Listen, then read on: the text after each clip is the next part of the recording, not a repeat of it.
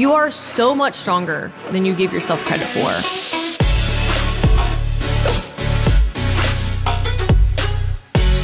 Our bodies are made to move. Our bodies are made to take care of ourselves. Our bodies are made to heal. Our bodies are made to do so many things.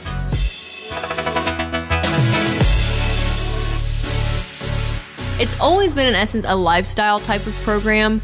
Nutrition, really working on that mindset, that positivity, really building the relationships, the community, and really teaching people that happiness doesn't always come from looking a certain way. You know, happiness really comes from within ourselves. We have kind of lost sense of what nutrition actually is. When you allow yourself to basically be retaught, when you can really learn about it and understand why, it becomes a more of a healthy type of control.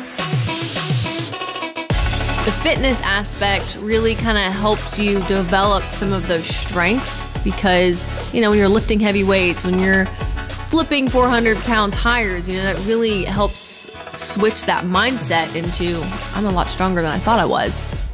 That's what we try to instill in them, that this is more than just coming in, working out, losing a bunch of weight. If you have a goal, then you have to go with it and stick with it.